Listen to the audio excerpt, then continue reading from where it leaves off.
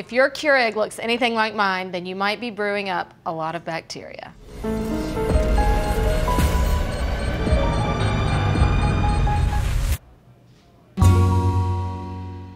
Did you know you should be cleaning this every couple months? Well, I've had this baby a few years and it has never been cleaned. But before I start and before you even have your first cup of coffee, don't forget to subscribe to this channel.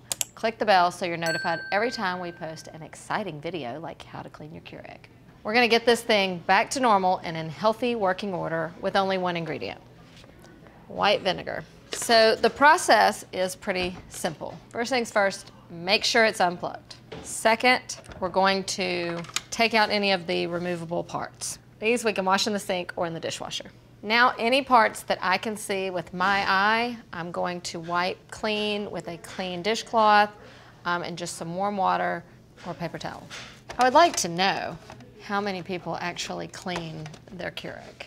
The outside's looking pretty nice, so I think it's time to clean the part that we can't see.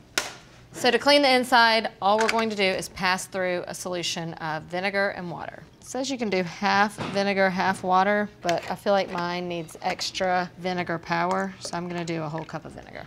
Pour it in the reservoir, lift it up, now the water goes down, or the vinegar, and now it says I'm ready to brew.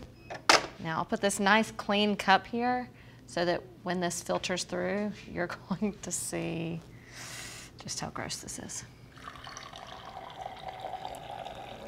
Oh, there's some floaters.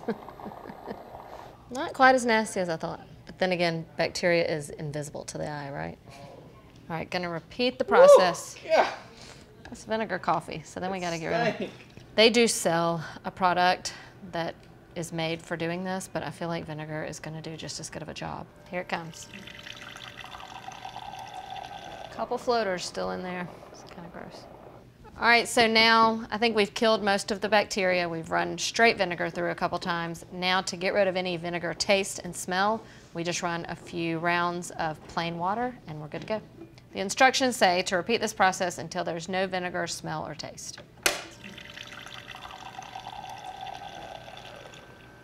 There's just still a good amount of floaters. So I feel like I'm just gonna keep doing this process a few more times until I'm happy. We're going through with one final clean water round, and then I'm ready for a cup of coffee. Just about no floaters. I'll take it. All right, good as new. Time for a cup of coffee. Let's hope that this does not taste like vinegar.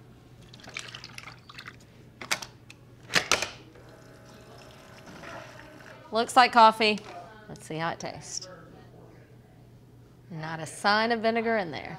Overall, cleaning your Keurig is super easy. So I would definitely take this technique and use it on a more regular basis. So come on over for coffee. I promise it'll be safe. At the end of the day, I really just keep thinking, how harmful can it be? It's just water and coffee. I think that's why I just haven't done it. I'm like, it's not like it's raw meat going through my coffee maker.